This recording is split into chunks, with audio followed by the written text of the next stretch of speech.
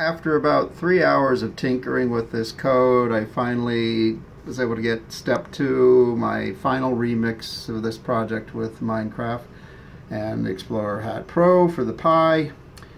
The real problem was I got stuck here with the code when I was working with the third value for the third variable. It said blue update, which conflicted with the other value 3 above it.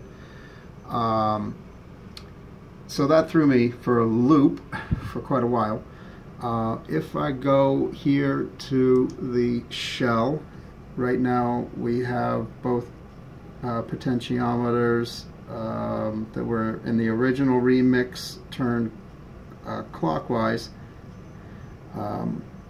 They're at 0. The green bar in the middle is the soft flex potentiometer. So now if I touch it at the top, we should see the green go all the way up to 50, 49.50, and let go, and it drops back down into the teens.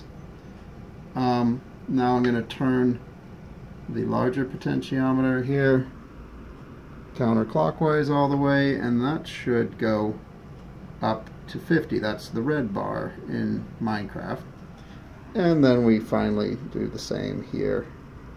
Turn that all the way counterclockwise. And now we should have the blue at 50. I'm going to give the squeeze here to the center pot, and now we're at full 50. Max height was set to 50 in the code. So let's go here into Minecraft, and there they are.